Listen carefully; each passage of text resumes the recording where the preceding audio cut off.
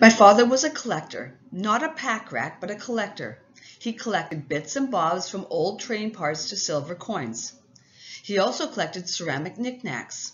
He took great pleasure in showing us the ceramic Lipton tea collectible animals he found at swap meets and the like. He also collected Royal Doulton and Wedgwood. When he passed away, the family was looking for a home for his treasured Wedgwood pieces, and I was the savior. So began my interest in Wedgwood. This is my presentation, JasperWare by Wedgwood. Josiah Wedgwood was born 12th of July 1730 in Staffordshire, England, to a family of potters. He was the youngest of 11 children. At the age of 9, his father passed away and his training was left to his brother Thomas. Had it not been for the lingering effects of smallpox that weakened his right leg, which later had to be amputated, he might have fallen into oblivion and might only have become one of 1,000 talented pot throwers. The amputation cut short his training. To add insult to injury, Thomas denied him a partnership in the family business. This was not to deter Josiah, and he gained insight into a larger picture. Josiah became a modeler, which is a ceramicist who is a designer who makes clay models of items to be produced. In his early 20s, Josiah began to study chemistry, trying to understand the science of fire, clay, and minerals, and was working to develop better clays and glazes for ceramics. In 1769, Josiah Wedgwood opened Etruria Works, a ceramics factory in the district of Stoke-on-Trent, Staffordshire, England. This is where he created the infamous JasperWare in 1775. So what is JasperWare? Wedgwood's interest in clay bodies led him to develop a fine, hard-grained, dry-bodied stoneware, and eventually discovered a clay body hard enough to hold its shape, but white enough to be considered delicate like porcelain. He was deathly afraid of industrial espionage and decided it was important to confuse potential competitors, and had the ingredients he used ground in London, then brought to Staffordshire in their powdered form. After many experiments with colored stains, Wedgwood had the greatest success with blue, using cobalt oxide. He also made sage or sea green using chromium dioxide, lilac using manganese oxide, yellow from the salt of antimony, and black with iron oxide. He also made a white matte. The most common and best known is the pale blue that has become known as Wedgwood blue. These are an example of what Wedgwood is currently using. The detailed work on JasperWare is called sprig. The delicate sprigs that are the defining feature of JasperWare were created via a successful experiment with barium sulfide. This produced a porcelain-like clay body that could be applied to clay surface at the leather hard stage. The sprigs that Wedgwood used for his product were designed by the neoclassical sculptor John Flaxman Jr., who began to supply Wedgwood with designs from 1775. Flaxman worked in wax when designing for Wedgwood, and some of his designs are still being used today.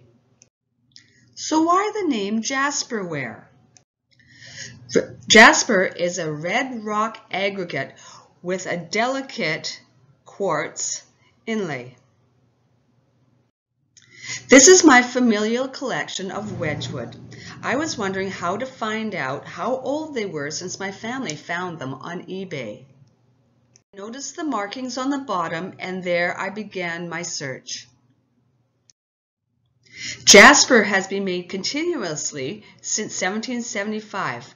However, he started marking his work in 1759, when he began marking his work with the Wedgwood name with printer's movable type.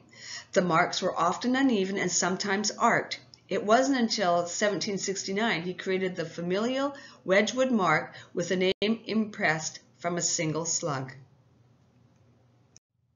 In 1860 to 1929, the Wedgwood factory started marking its wares with a date as part of a 3-letter code. The first letter represents the manufacturer, the second letter identifies the potter who threw the shape, and the third letter signifies the year the piece was made, with 1860 as letter O and 1861 as letter P, and so on and so on.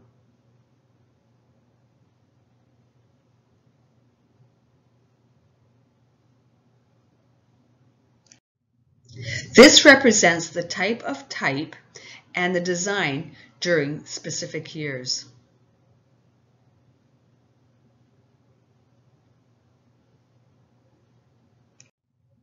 These are the markings on my pieces.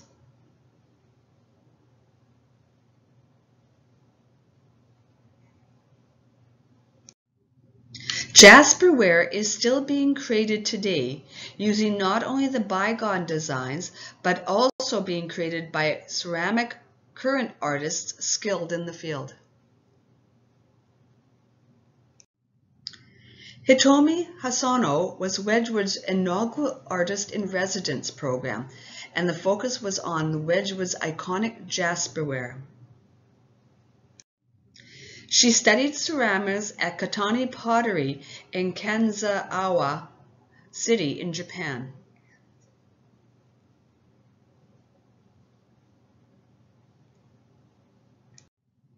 The subject of her artwork are botanicals inspired by leaves and flowers which she studied from her garden. This is one of her current designs.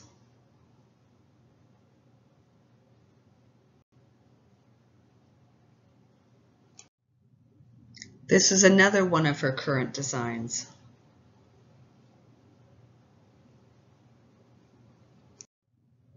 I thought it might be interesting to research and try to replicate the clay bodies used by Wedgwood, but the actual recipes are still protected.